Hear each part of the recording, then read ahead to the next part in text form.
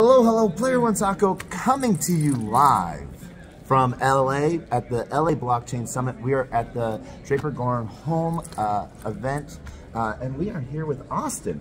Austin, where are you from? I'm from Kansas City. Okay, cool. What project are you from?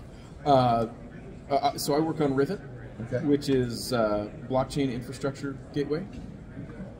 So if you need information from the blockchain, you can either run your own node, which is awesome, but it's also hard. You can buy the information that you need from us. We also have a great free tier for people who are just getting started. Or you can pay more to get that information from one of our competitors. Okay. So when did we first meet? I believe it was at ETH Denver 2022. Okay, so ETH Denver this year. Yeah. It's possible we've crossed paths before that. We've both been on the conference circuit. So Yeah. No, it was amazing. But that's when I remember meeting you. Yeah, no, it was sort of amazing walking here on day one, and you're like, I know you. We met at the bottom of the stairs, and we had a great time, and we met at the bottom of the stage left, and you're like right there at the ramp. And I was like, oh yeah. Yep. So ETH Denver, what did you guys do at ETH Denver? So ETH Denver this year was for us was all about making connections. We build blockchain infrastructure, so we were looking for applications that need that infrastructure, but more than anything, we're looking for chains that need infrastructure. Okay. There's a lot of underserved layer 2s and smaller layer 1s out there that you can't bring bridges on board, can't bring oracles on board, or NFT marketplaces, things like that. That the technology is ready to work with them, but they don't have the reliable infrastructure that some of those projects would rely on to come build for them. So we were there mostly trying to meet projects that need our services to. Okay.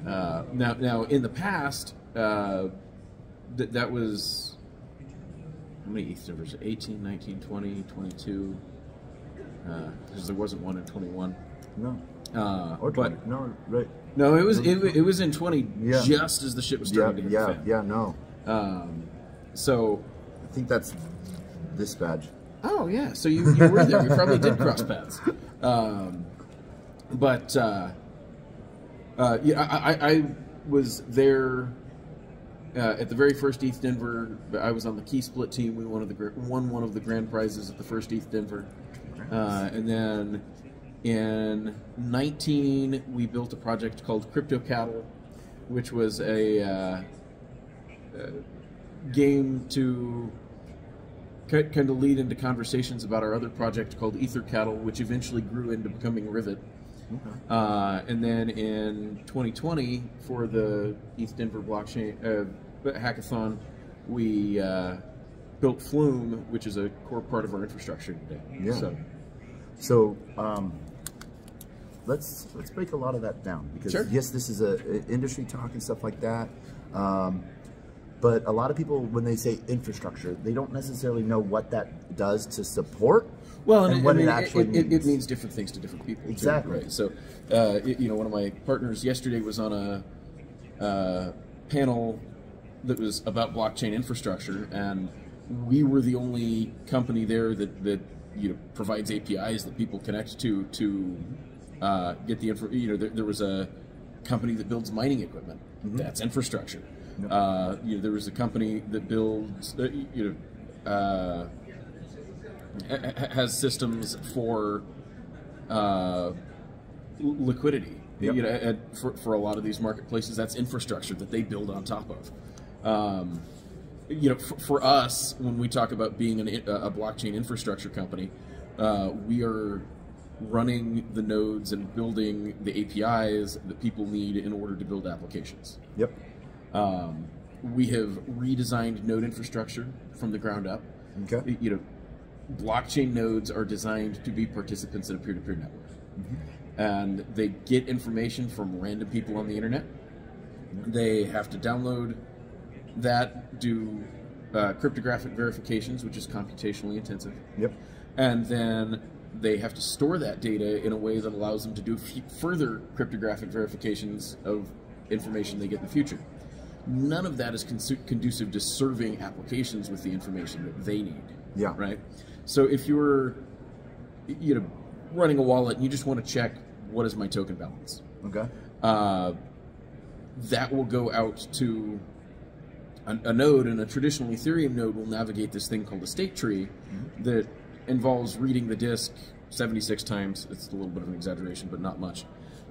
In order to verify. Do this cryptographic verification of this is the balance, and then it throws away the cryptographic verification, just gives you the balance. Yep. Right. You don't actually need it to do that verification when all you're going to do is display this balance on the homepage. So what we did was we still run the peer-to-peer nodes because we've got to get the information somehow. Yep. But then we take that data and we feed it down into a couple of different types of replicas that are good at organizing the data, not for participating in a peer-to-peer network, but serving that data to applications. Okay. So they can serve that data faster. The nodes that we operate are lightweight and cheaper to operate. Break that down, because a lot of people hear the word light and they think that it's a framework. A traditional Ethereum node at this day and age probably has 500 gigs worth of data. Yep. Our replica nodes have about 100 gigs worth of data and can answer almost all the same questions. There's like one question about cryptographic proofs that we have to delegate back to our regular nodes. GPU intensive? Not at all. Okay, we don't even have GPUs on the nodes. So can people run it on their home computer? Yeah. So this is all open source. Okay. Now, to do this, you've got to have the conventional Ethereum node that you're pulling the information out of into the replicas. So the overhead for this is not insignificant, but it scales very well. Okay. Right. So there's not a whole lot of reason somebody would want to run this on their home computer. But if you are an application team, and rather than you want to run the node infrastructure for yourself for trust reasons, for decentralization reasons, for ownership reasons. Everything that we build is open source. Okay. At the top layer, with our to get the information that we need out of Geth, we have a fork of Geth that we call plugeth, and it is an extensible Geth implementation. Yep. So you can write a plugin in Go. And people use this for all sorts of things. Yeah. Geth is a fun developer piece. Yeah. So how do you pronounce Goerli? I've always said Goerli. I don't think that's right for all of the Ethereum testnets are named after train stations in Europe. Yeah. And I don't think I'm pronouncing it the way that the people who go to that train station would pronounce it. But that's I've always said Goerli. I feel like I knew the train station thing. I think someone had told me that once, and I completely forgot about it. But that is a good reminder. Yeah, there's Rinkeby, Ropsten, Kovan, Sepolia, Goerli. Yeah. And my understanding, and I haven't been to any of those. Okay. But my understanding is that they're named after train stations in Europe. Nice. And I think they're all train stations in one country in Europe, but I can't remember what it is. Okay. Do your own research. Find that out. And let me know in the comments. So, all right. So, what was it that now that we're sort of knowing what you're doing, what was the problem that you saw that made you want to provide a solution? So I'm actually wearing the shirt from my original project today.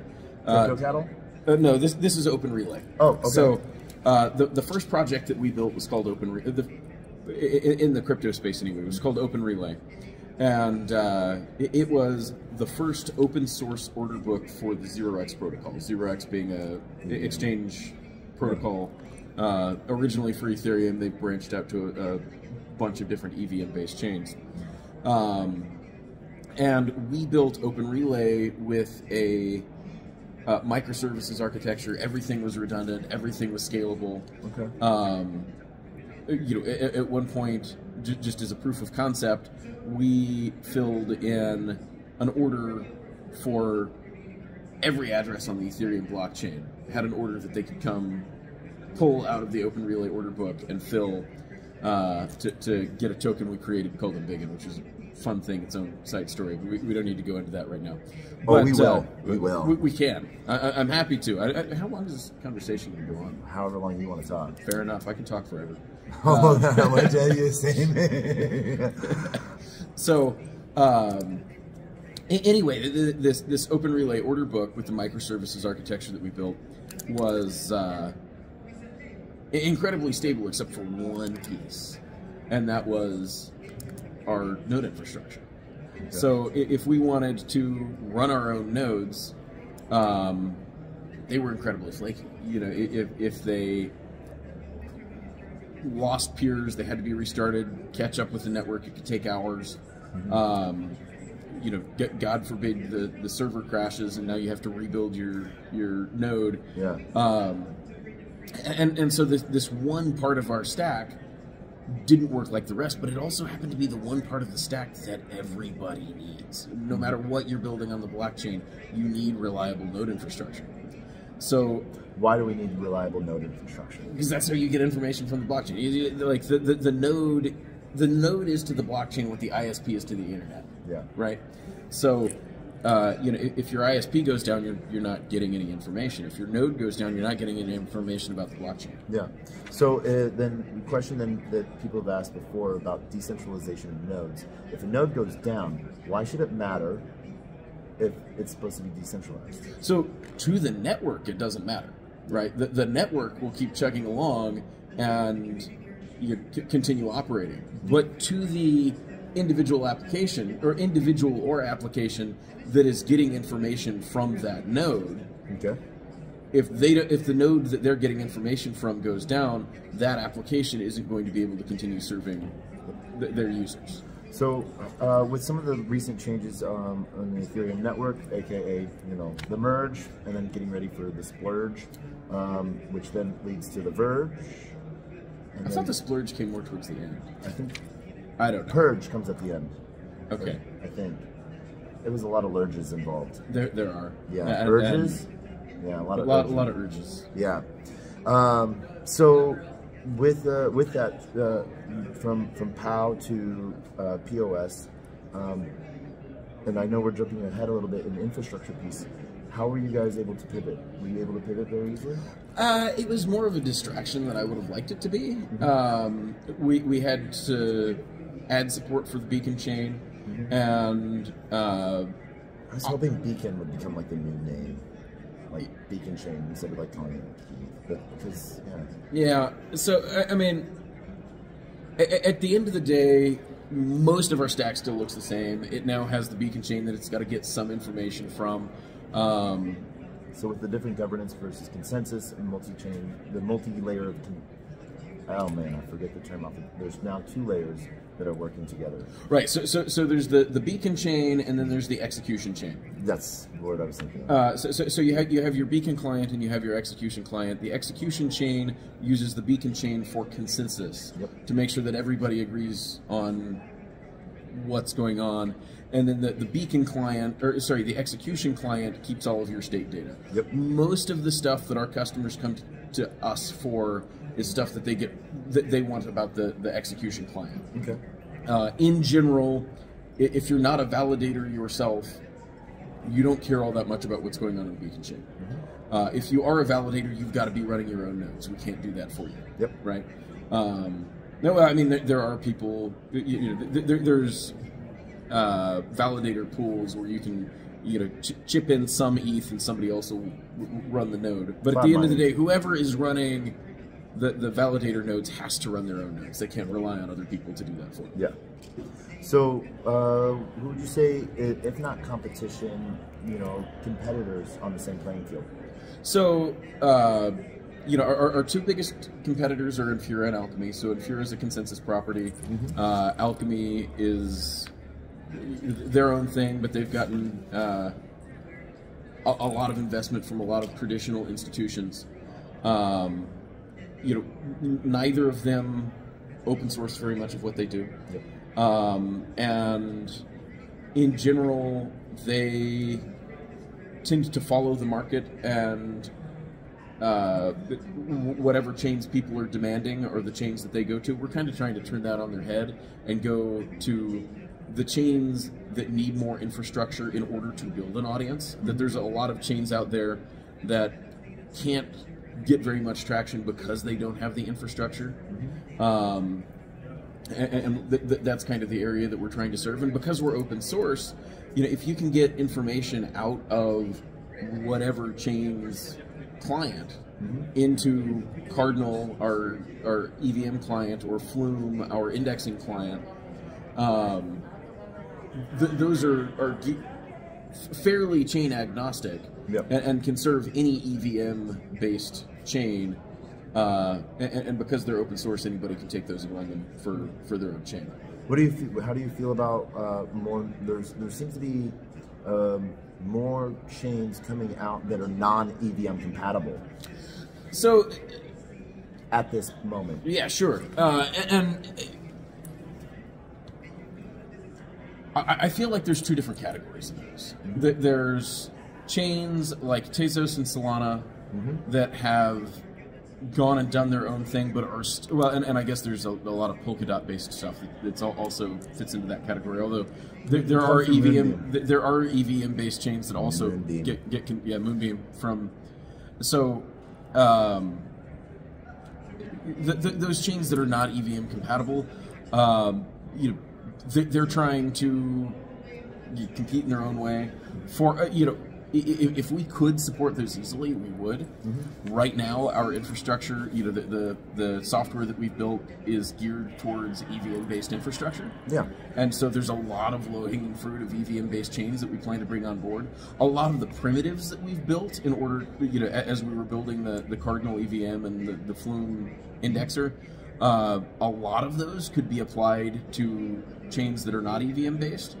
But there's a lot more work that we would have to put into supporting those, whereas the EVM-based chains we can pipeline and bring on board fairly quickly. So that's our focus for the time being.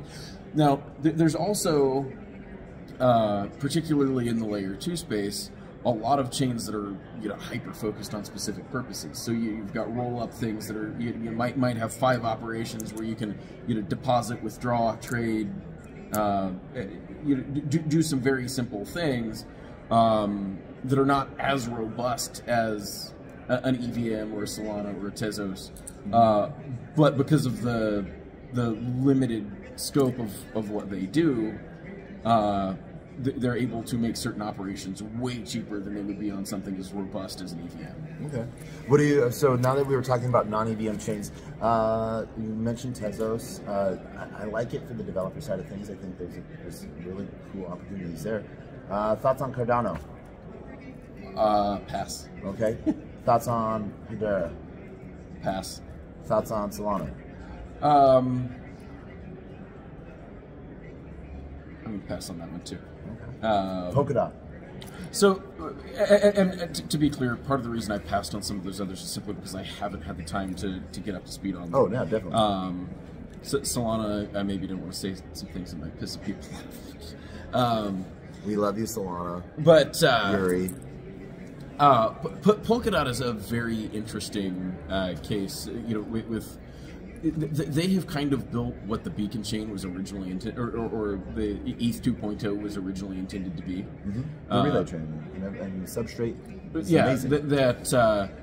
it's a consensus layer that you can build arbitrary chains on top of, and Ethereum is still kind of trying to be that, but they've kind of decided that we're going to let the layer 2s use Solidity is their way, or EVM opcode is their way of committing back to Ethereum for the consensus layer, whereas Polygon has given a much more robust set of tools for establishing, for building things that still are ultimately secured by the consensus of the substrate.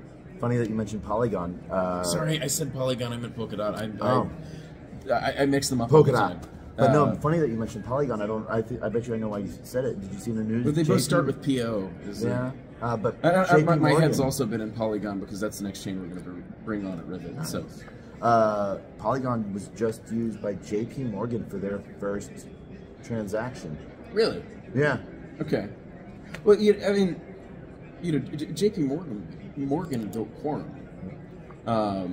So I mean, they've been tinkering in the space for a while. So Yeah, I guess what are they doing with Polygon? I'm not up to speed on. It was one of their large first banking transactions to start building off into adding it into their repertoire and their system flow. Like you said, TLDR, but yeah, that was the headlines of last night and this morning. Okay. So, more to learn there other than people just finding out that they did it or them announcing a press release that they used Polygon, which I think might be one of those things that... I mean, lots of people are using Polygon. Disney's using Polygon for something. I'm not up to speed on what, but I mean, Polygon is a very high throughput chain and makes it cheap to operate on, and there's a lot of people who are starting to build on it. Thoughts on Boba? Not familiar with it. Okay, another layer 2 there. Let's see here. What else? Boba. Boba. That uses similar roll-up mechanism to Optimism. Yes. Okay. Yeah. So with recent chains coming out and stuff like that, Optimism. Since you brought up Optimism, Arbitrum.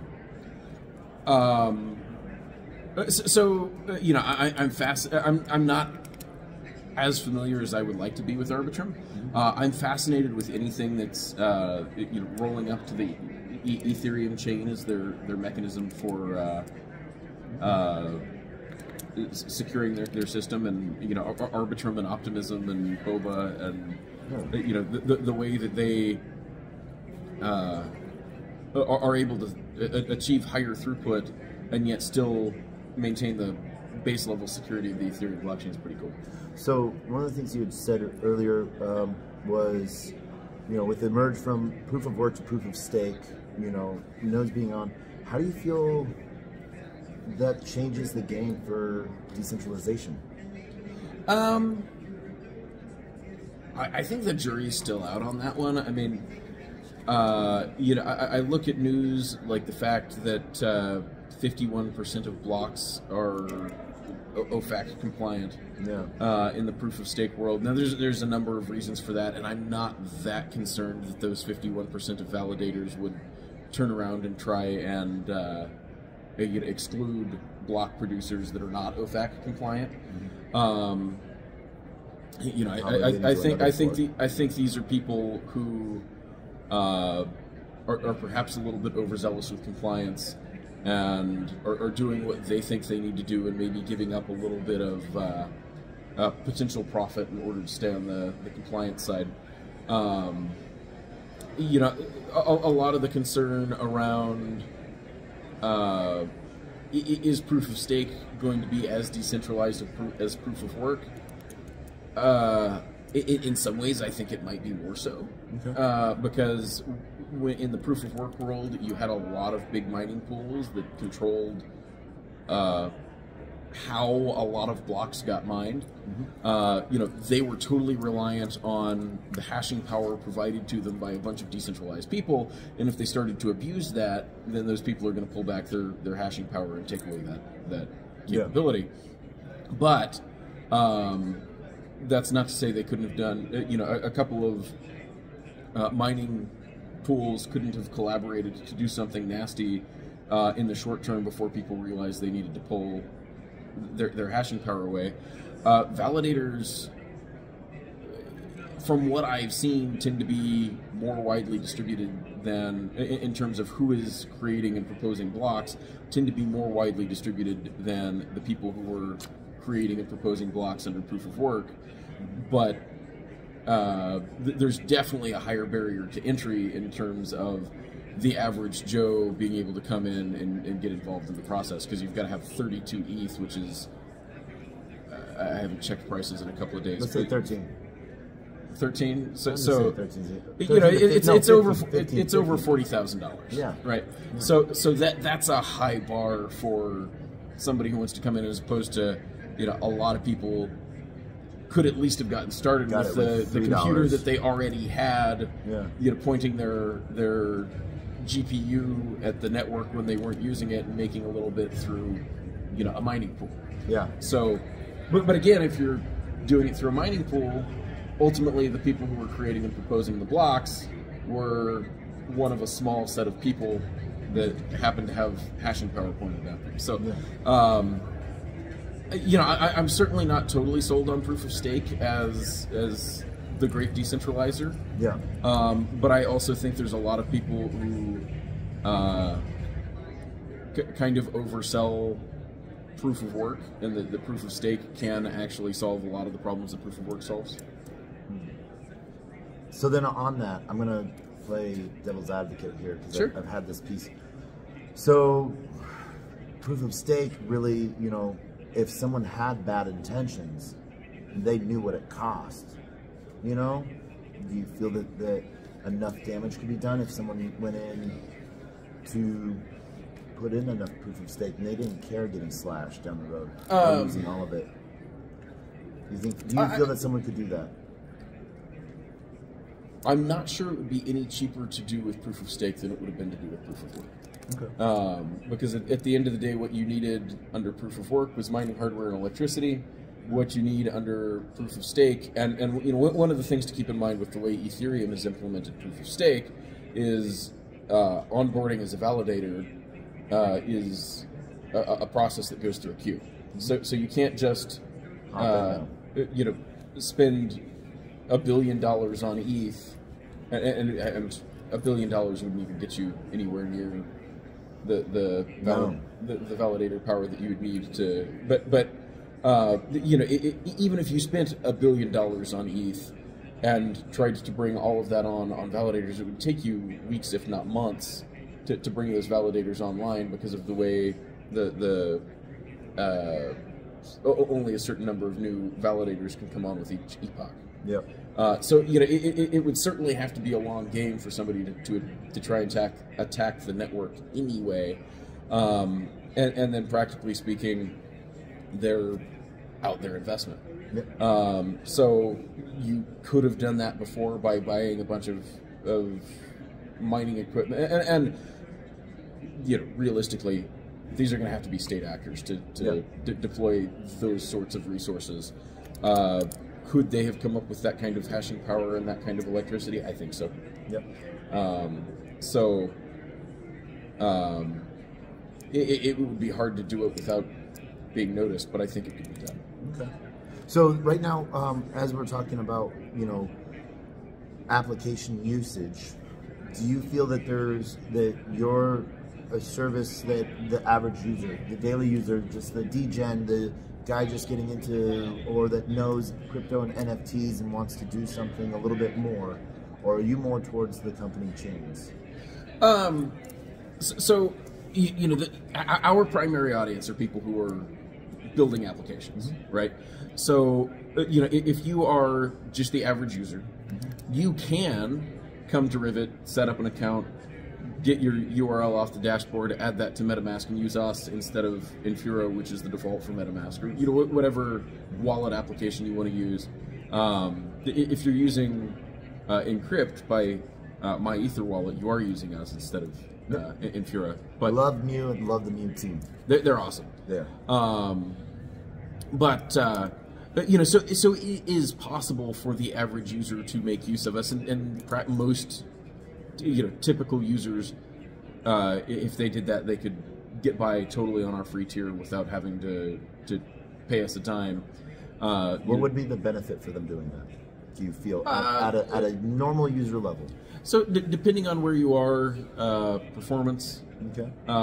You know, we have faster servers than Infura, but generally speaking, when you're looking at latency, you know, the query performance, the key decider of whether you're going to get fast response or a slow response is how far away you are physically from the data center that's serving you, and cell phone reception. Yeah, so I mean that's just really going to depend on you know, where you happen to be on the planet relative to our data centers or their data centers. A nerd move, in a way. But no, the other thing I would say is our privacy policy is rock solid for our users. Yeah. In our privacy policy, we make guarantees that protect our users from us. We are not selling your data. Yeah. If we were selling your data and you could prove it, you could sue us for all sorts of money because we said you could in our privacy policy. all of our competitors have privacy policies that protect the service provider, that if they were caught selling your policy, there's not much you can, or not, if they were caught selling your data, there's not much you can do about it. I think most of them just say they sell your data, or they give the third parties have access to your data. Yeah, they don't necessarily say that they're doing it, but they certainly protect themselves in the event that it comes that out they were. So if you come and you put Rivet into your MetaMask instead of having Infura, which is the default as your, then you're going to have a little bit of a privacy assurance. Now that's to the extent that you trust legal contracts, which, you know, part of the point in this space is that you shouldn't have to trust those things. If you really don't want to trust anybody, run your own node. Yeah. That would be fun. Ooh, did you hear about the new phone? I forget who it's called. $41,000. It's its own node. Really? Yeah. That seems expensive for a node. I think that one also is like gold encrusted and stuff like that. Okay. Yeah, but a full all-layer wallets, and it's its own node. Huh. Yeah. Pretty hilarious. I just read about that on my drive from Las Vegas to Tucson. I had my phone read that to me. Okay, I was going to say you were reading while you were driving. No, I put on the accessibility features. Gotcha. So articles get read to me. That's cool. I usually just look for podcasts that are going to talk to me anyway. Man, I want to talk back when I hear those. I'm like, but hold on. I know that feeling. Yeah. So no, and that's why, you know, hosting a daily show on Twitter, uploading stuff from YouTube, I have found that I get to ask the questions again. You know. So what's one of the coolest, nerdest things you're doing right now? Right now. You. Me? You know, I guess most of the cool nerd stuff that I've done this year I did in the early part of the year as I was getting Cardinal ready to go out the door. At this point, it's all about expanding to new chains, indexing data, which to me isn't necessarily the exciting part, but it's what we were leading up to as we were building the cool new stuff. Okay. Can we talk business side on that too? So if someone's listening to this and they're like, what do they do? How do they reach out to you? So, yeah, we're Rivet. Our website is rivet.cloud. My email address is austin.roberts@rivet.cloud. Okay. We'll have that in the comments. No, please don't. I don't want it indexed. Like, I mean, I guess there's going to be a transcript of this whole thing. People are going to find it anyway. But, you know, go to rivet.cloud. That you can put in the comments. Yeah. And, you know, from there you can sign up for our service or find ways to contact us. Okay, yeah, definitely. So, do you guys prefer like gaming chains, carbon? How do you guys feel on helping the environment? I mean, we're certainly not opposed to helping the environment. I mean, a lot of what we've done is about lowering the cost, and cost, when you're talking about computers, very often translates to, you know, energy consumption, carbon emissions. You know, we're about reducing the computational requirements for serving applications the data that they need. Less data, less energy, less usage, less damage. For sure. Now, I will say I think a lot of the environmental challenges to things like proof of stake have largely been a little bit misdirections. That there's people who have their own reasons for opposing what blockchain technology does, and they look to the climate fight as a way that they can control the narrative. Try and control the narrative. And you know, that's not to say that the energy consumption that goes into proof of work is a good thing necessarily, but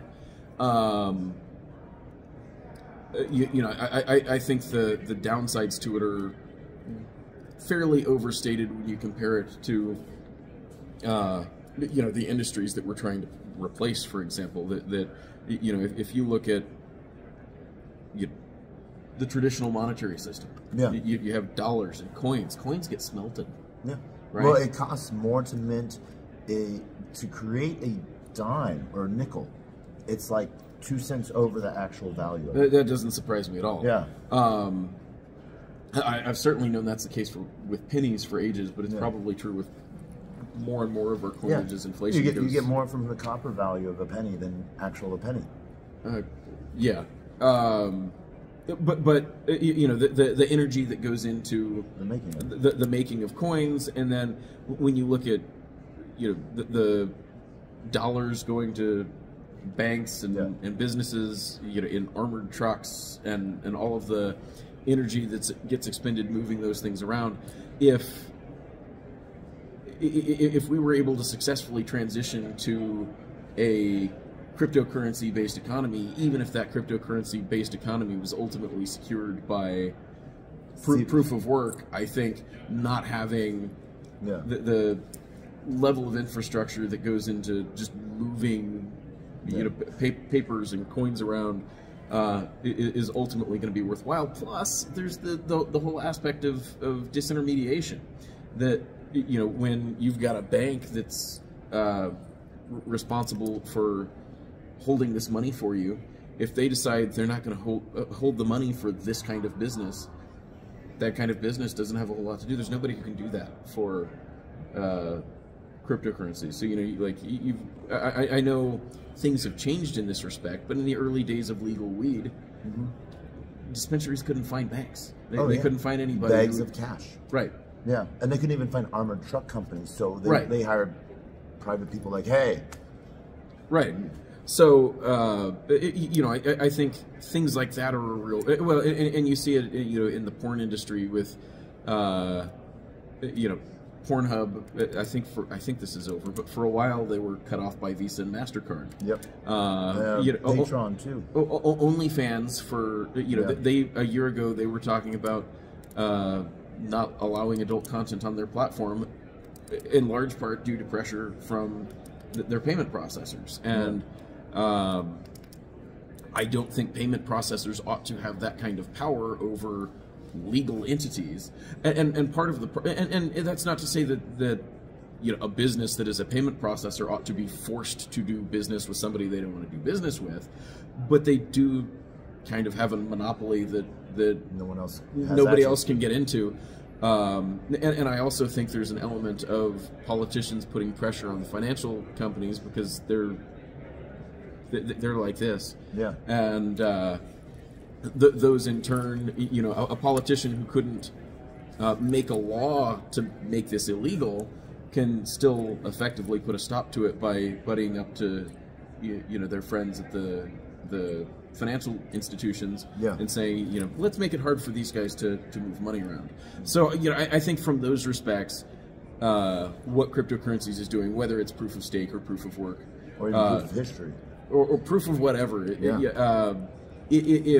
I think that's a very valuable thing, and that disintermediation can't be discounted just because of environmental downsides.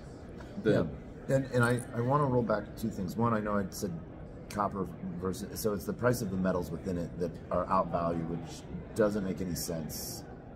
Yeah. The total price of the value of the metal. Pennies are mostly zinc these days. Yes, but, but so I wanted to roll that back. Yeah. Because as soon as I said it, I was like, I just said something I knew was wrong. And, talking, like, even with, like, it's very easy, the computational power of the hash. Electricity is a basic math that, you know, it's all very easy to dollars and cents that out. But what a lot of people seem to, like, underrepresent is what miners are doing, because they know the cost of their electricity. So they are working to make it as profitable as possible. So I know a lot of miners that use renewable energy sources, and they don't take that into account. And another thing that often does not get accounted for when they're talking about how much energy goes into mining, when you have things like nuclear power plants, and you have things like coal-fired hydroelectric, hydroelectric can turn it on and off very quickly. But when you have things like nuclear power plants or coal-fired power plants, they can't just on a dime stop producing electricity because demand went down. Yep. So they've got to do something with that electricity, or their lines are going to overheat. Yep. So what do they do with it? Well, in a lot of places, and actually, from what I understand, in a lot of places, the street light systems that they have, those were put in not to light the streets, but as something that they could run off electricity into. Okay. But a lot of miners have gone to power companies and said, when you have excess electricity that you need something to dump it into, send it over to our mining rigs. We will turn on our mining rigs when you have excess capacity and are going to sell that to us very cheap. And then once you've had time to spin your power production down a bit to meet the real demand, we'll turn off those mining rigs. And so they're essentially kind of smoothing out some of the curves for electric sources that can't fluctuate immediately based on demand. Yeah. And so that's electricity that, if it weren't going into mining rigs, is going to end up going out to turn on lights somewhere. Yeah. Just because the lights are needed to run off the power, so yeah, lines don't get too hot. That's actually interesting. I did not know that. I knew that there was a few mining companies that had partnered with electrical companies for like off-grid power and stuff like that. But I didn't know that about the street lights. Yeah. Cool. Well, and I don't know, most street lights anymore are LED-based street lights, which makes them way Even less more, energy requirements than they were back in the incandescent days. But my understanding is that in a lot of the places that first started rolling out electric street lights, which is well before my time, but that was part of what they were doing with it, was this is a way that when the consumer demand goes down and the power company can't lower the production quick enough, they can route that into street lights, even if it's the middle of day. Yeah. That gives them someplace to send the electricity. All right, cool. I like that. Now can we go into opinions? Sure. Opinion on crypto. What's your favorite crypto right now? I mean, I'm a long-time Ethereum enthusiast. I still think. I'm getting messages on my watch. I'm not concerned about the time. The Ethereum ecosystem brings a lot to the table that it's got a very robust ecosystem, a lot of interoperability across different projects, things that are hard to find in other projects, and a lot of other projects are still trying to play catch up on that.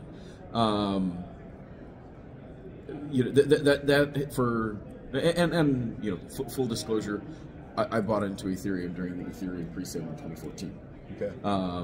Now, unfortunately, I had to wait 2 more years. You had to wait 2 more years. Well, no, I was going to say, unfortunately, while I bought ETH at 30 cents, I sold most of it at $7. Yeah. So, I'm not rolling in dough here. I know. But I know that feeling.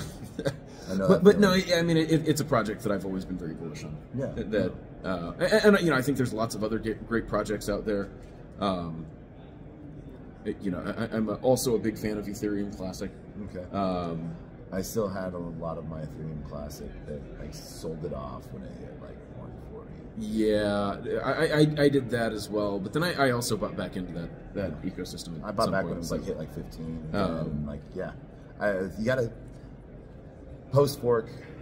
Ethereum Classic in it. Yep. So, thoughts on NFTs? So, I think NFTs are still finding their purpose. Okay.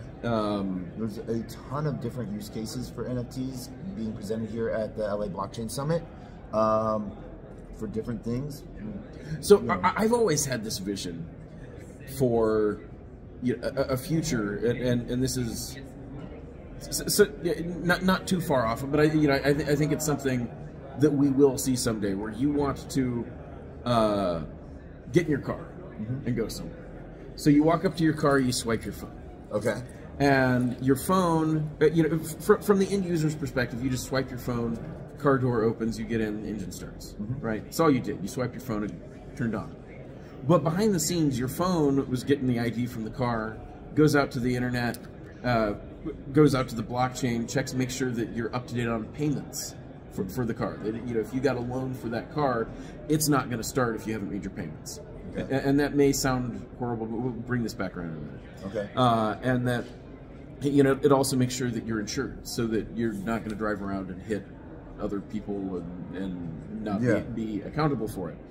And your phone goes out to the blockchain, gets cryptographic proofs for that, provides those cryptographic proofs to your car unlocks and starts. Okay. Right?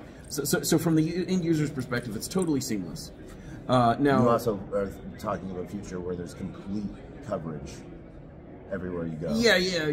Well, you at least have to cover out the possibility that, you know, somehow you got to be able to start your car if that doesn't hold. Yeah. But you know, and maybe it's not every time. You know, there's lots of details to figure out. But you know, so in that case, your car is represented by an NFT on the blockchain. Yeah. And so long as you have made your payment on the loan that corresponds to that NFT, there's nobody in the world who can stop you from starting your car. Yeah. Right?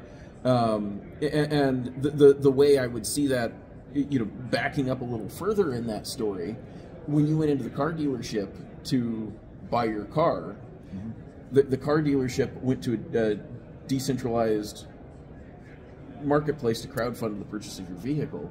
Okay. And part of the deal in that was that your car is only going to start so long as you've made your payments out to on the contract, and the contract for that, in my mind, is an NFT.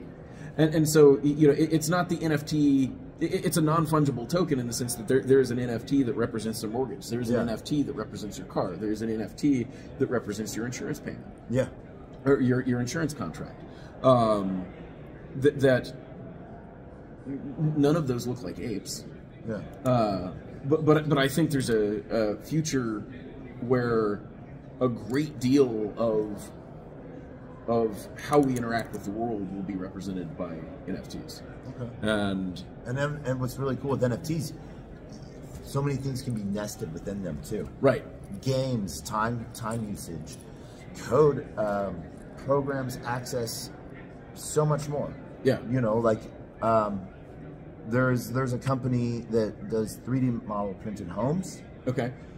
The printing file is stored in an NFT that if their reader is connected to two different types of home printers, that home does not need to like those printers don't need to recalibrate. They know exactly how to print that home based on their system. Neat. Yeah. It's phenomenal. So, all right. I see that you're thinking very future use case and that there is a future on that. That's pretty amazing. Awesome. I like that car idea for the crowdfunding piece, which then I think of like over-collateralized loans that self-repay, which then pays for the car itself over time. There's another scenario there that I haven't even talked about. Is, you know, instead of having your car that you get into, you know, you get out your phone, and you know, as we get to having more and more self-driving cars, right? Mm-hmm. You know, you call a car to come to you on your phone, you pay decentralized Uber. That car, who owns that car? Who funded that car? Yeah. Maybe it's just a decentralized contract of, you know, you got a bunch of people to chip in, buy this car. Owners. Yeah, this car has 10,000 owners. It's driving around picking up people making profit. Picking up people making profit, paying it back to the people who paid for the car in the first place. I like that thought. I'm going to take a note on that. And sure, you know, it's got to pay back. Yeah. It's got to pay for its insurance contract. Yeah. It's got to pay for somebody to come clean it, or not come clean it, but you know, it's going to go to them, and so that after some guy has just puked in the back because he was drunk on the way home. Don't drink and drive. Well, no, it's the car's driving. The car's driving. Yeah, no, he was in the back. So yeah, no, use right. So, I think Vegas has some of that platforms where there's self-driving cars, but they have an observer sitting in there. Right. So I saw something recently that there was it might have been in San Francisco or something, but there's a self-driving car service that you can summon a self-driving car to come get you, just like you would with Uber or Lyft, and they've done, you know, low tens of thousands of miles of driving so far, at least with live passengers. Yeah. But nobody's in the car except the passenger. Nice.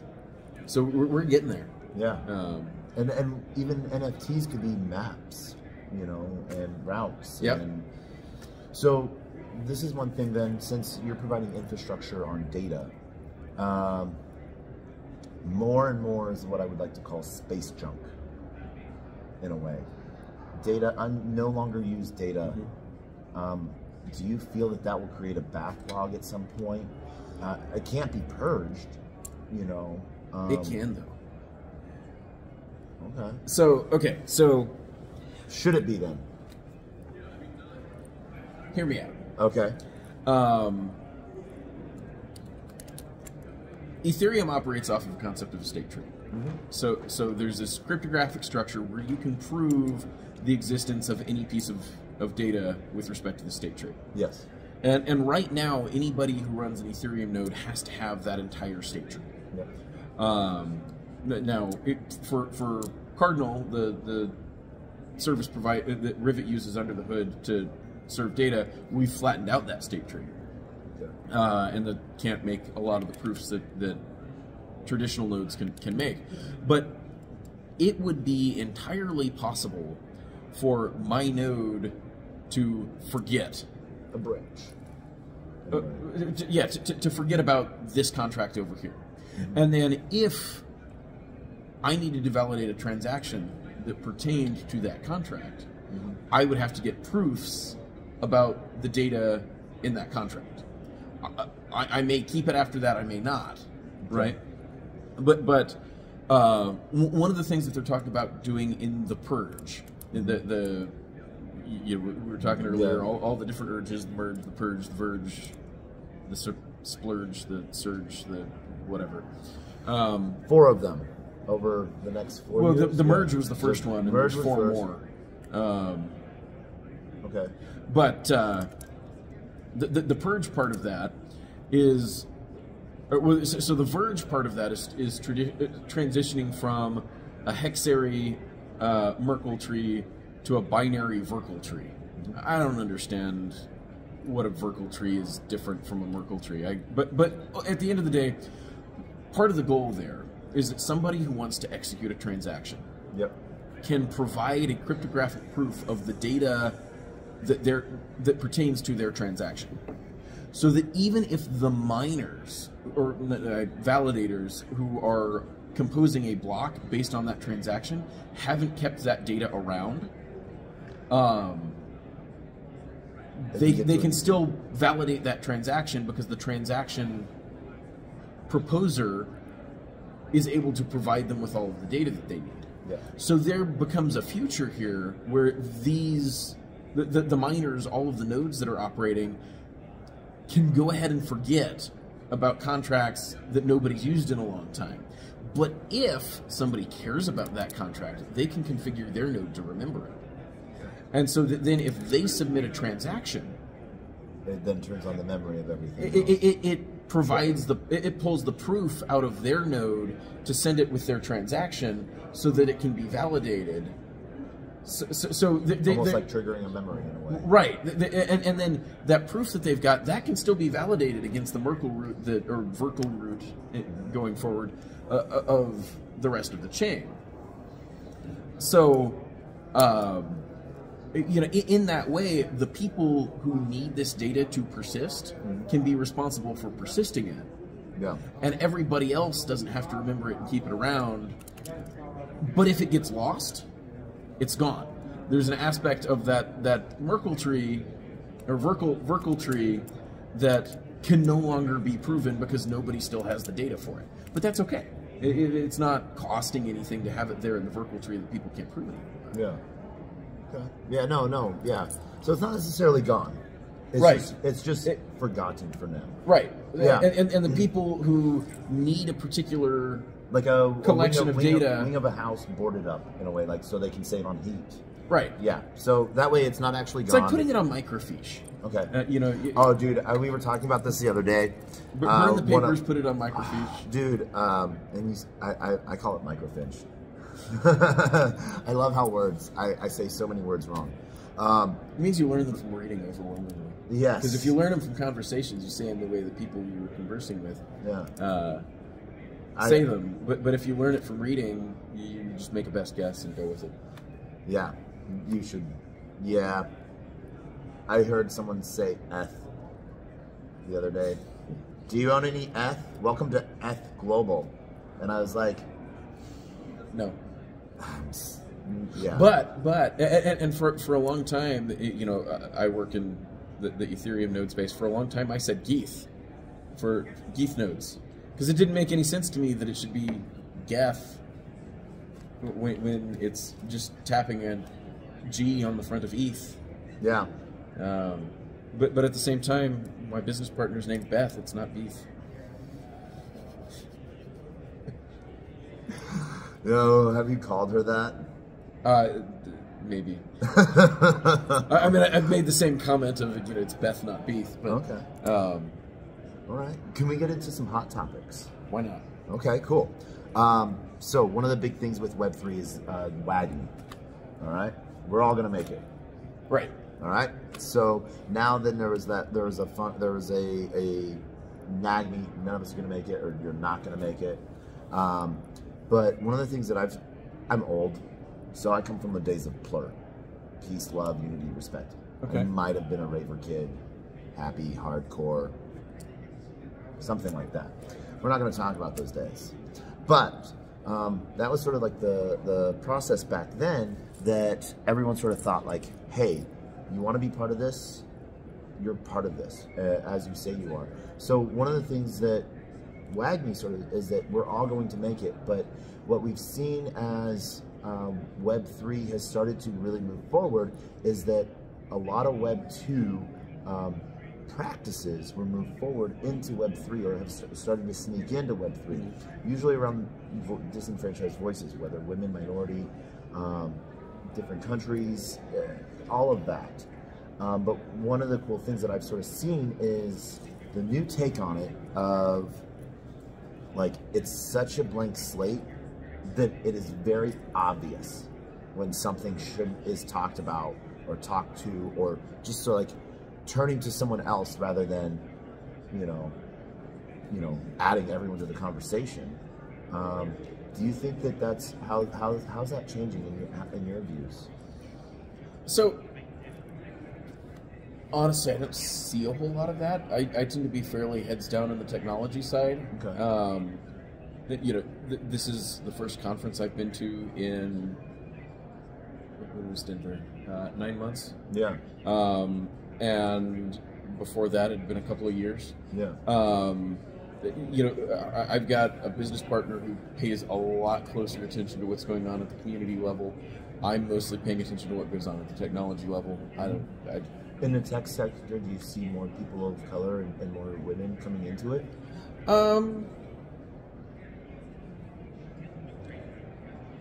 More than what? More than we used to have. Yeah, more than, or at least more than we used to. More in this industry than other industries.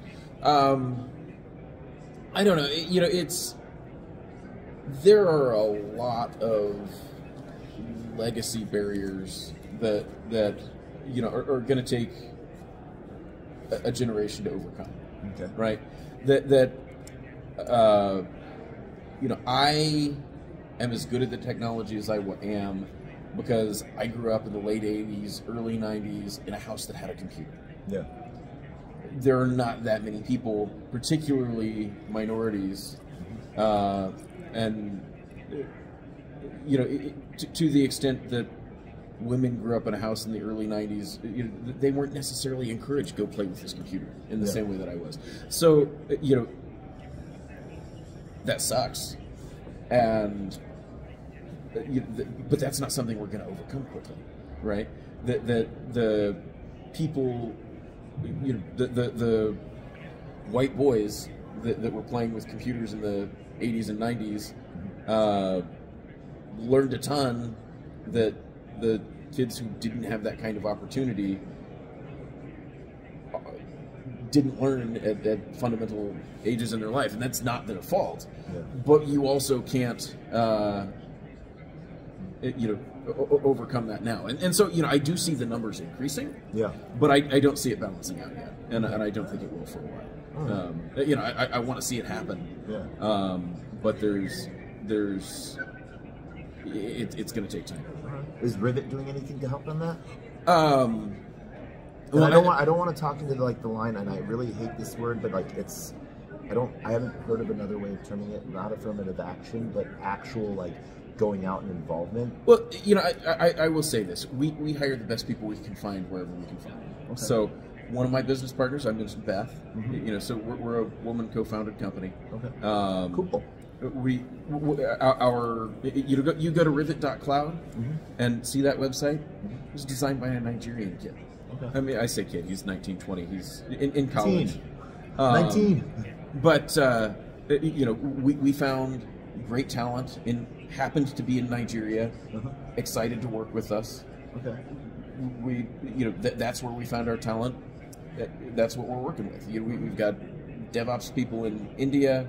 We find the best talent we can where we find it, and there's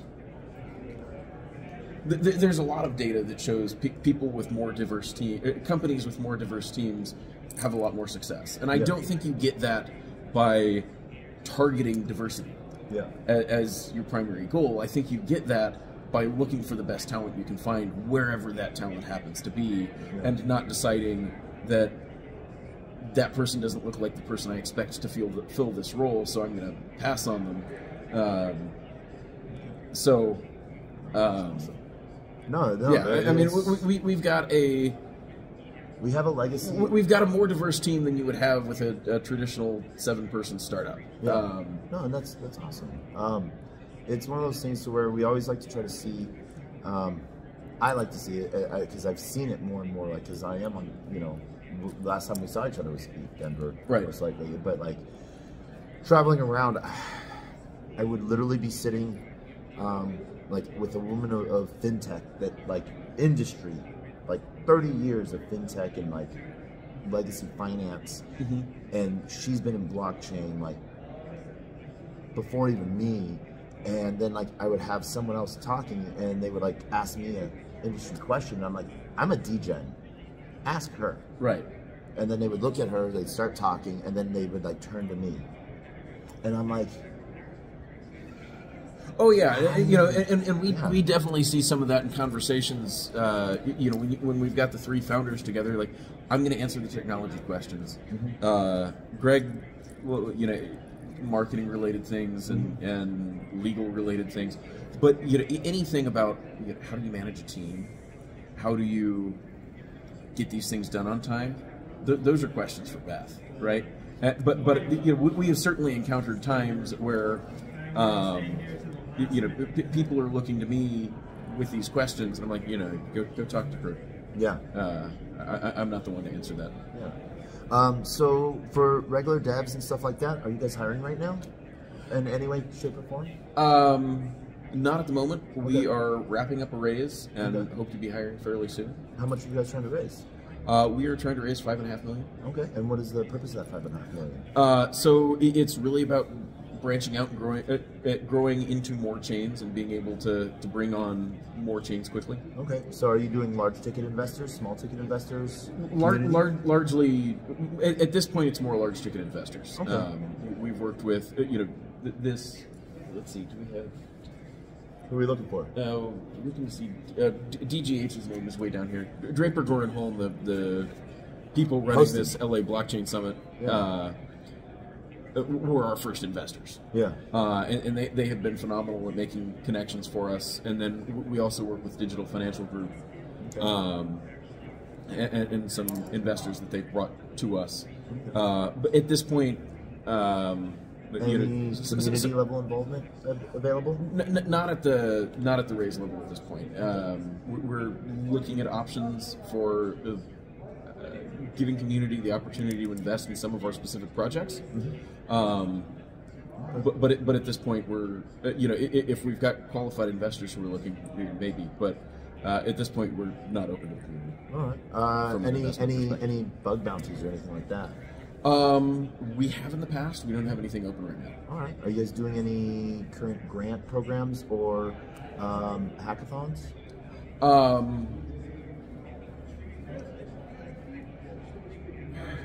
That's a great question. He organizes those sorts of things. I don't think we've got any grant programs going on at the moment.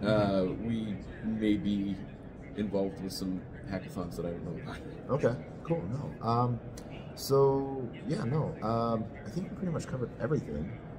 But we do have to end this on the two best things ever. Two best things ever? Oh yeah, jokes. Jokes. Do you have any dad jokes?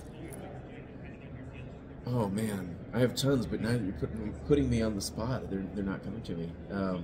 I'll open with one joke that is the worst joke on the face of the planet, but it will make you be like, are you ready for it? Go for it. Yes, okay, I got permission. So, be prepared to be disappointed. Every Wednesday night, Superman hangs out with his blockchain buddies, and it talks everything about coins, tokens, NFTs, degen things, infrastructure, just all the degen stuff. Any techie geek thing they can. And so that's every Wednesday night. One Wednesday morning, Lois Lane goes to Clark Kent and she's like, honey, I need you to do the dishes tonight. And he's like, I can't, honey. I'm powerless. And she's like, why? It's my crypto night. It did what you said it would do. Disappoint?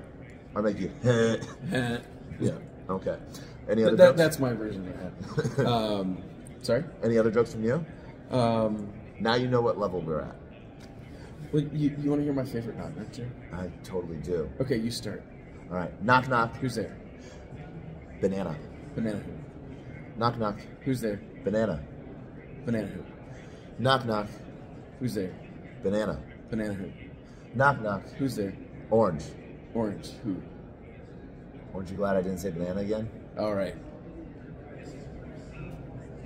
Yes. It's been fun. It has been. Want to hear my best knock, knock joke? Sure. Knock, knock. Who's there?